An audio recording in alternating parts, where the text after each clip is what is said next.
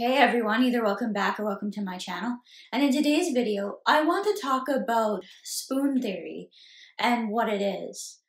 So, a lot of you have heard me use different analogies, but I want to explain the spoon theory analogy because I think it's a good way to try and explain to others how you have to plan your day with chronic illness and with IIH because our energy reserves don't last as long. So I'm going to take you through exactly what this means. So before I get into any more details, time for the intro. Back in 2018, I was diagnosed with IIH. IIH is short for idiopathic intracranial hypertension. In short, in IIH, there's an increased intracranial pressure without a known cause. IIH is known by two older names, pseudotumor cerebri and benign intracranial hypertension. Living with IIH is very hard to explain to others, as it can be hard to tell when I'm not feeling well. My hope is that through these videos we can learn together and help make relationships better through a better understanding. I also hope to provide people living with IIH a community so they never feel like they are alone with this condition. Don't forget to subscribe and click that notification bell down below so that you get updated about further videos. I upload new content every Monday and Thursday afternoon. What happens is each activity is given a spoon, and the amount of spoons vary per activity is kind of how I understand it. So for example, maybe putting on a pair of pants costs you 1 spoon. Meanwhile, going up the stairs for some people can be 2 or maybe even 3 spoons. Meanwhile, a workout for some people could be 5 or 6 spoons. So I want to explain this in the terms of how I plan my day and how come sometimes I'm able to prioritize certain activities, but I have to say no to other activities. And each activity that we do actually can be assigned a different level of spoons. So basically, when you wake up every day, depending on how you're feeling, you are allocated a certain number of spoons per day.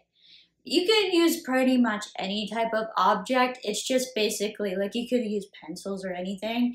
It's just kind of giving a visual analogy that like you start off with a limited amount of energy and each activity takes away a certain amount of points basically. So let's say you start off with 20 spoons per day. Now I don't have 20 spoons, but you can get an idea of what that looks like. And then, so for me, for example, my workout may cost me 5 or 6 spoons. So now I'm down to 14. So now I'm down to 14 spoons, and whatever I do for the rest of the day has to fit within those 14 spoons. So if somebody, for example, asks me to go somewhere and it costs another 5 or 6 spoons, you can see how why sometimes, even if we might be able to handle something, we say no because it's costing us too much energy to do that particular task. The little things add up very quickly. So let's say like you're running a household, right? And you're allocated, let's say 20 spoons a day, but you got to take care of your family and you got to take care of the house. So vacuuming, sweeping, doing dishes, all the little things cost a certain amount of spoons per day.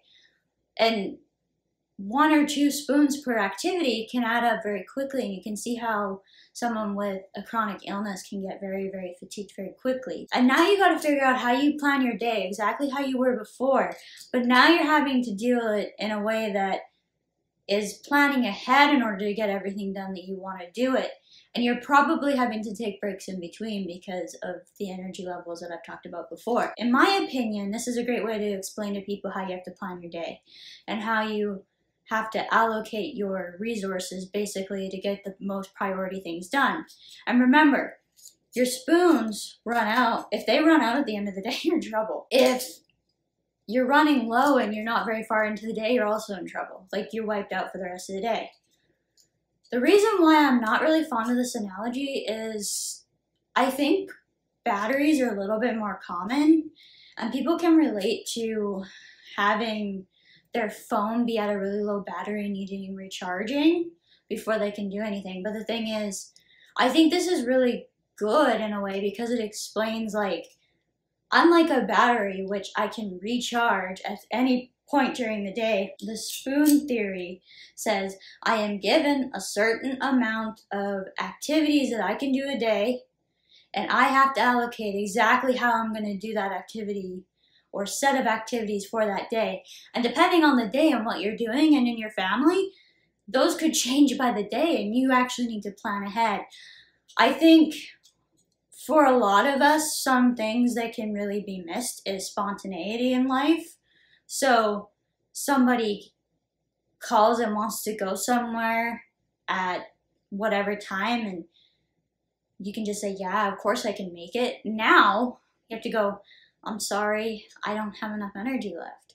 And it can be distancing from others because they don't have a grasp on the fact that you have only a certain amount of energy per day, and you have only a certain amount of energy that you can use per day. I think the best way, if you want to demonstrate to your family this particular way of describing how you live your life and how you allocate what you do per day, give them a list of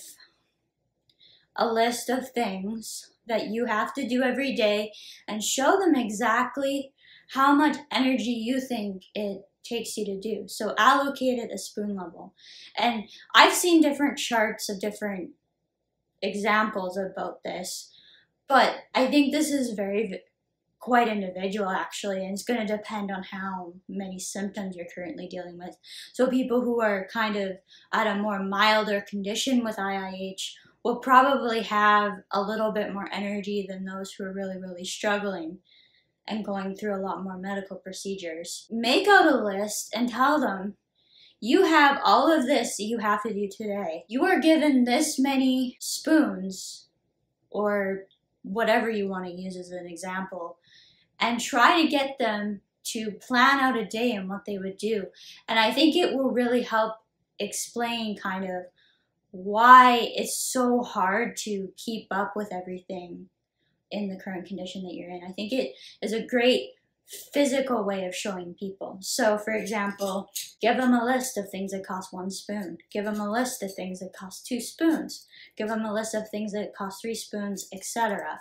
And I think it'll be really, really helpful. The best way to do this is to get them to make their plan on how they would do their day. If you guys have any questions or comments, feel free to leave them down below. And as for now, that's it for today. Bye everyone.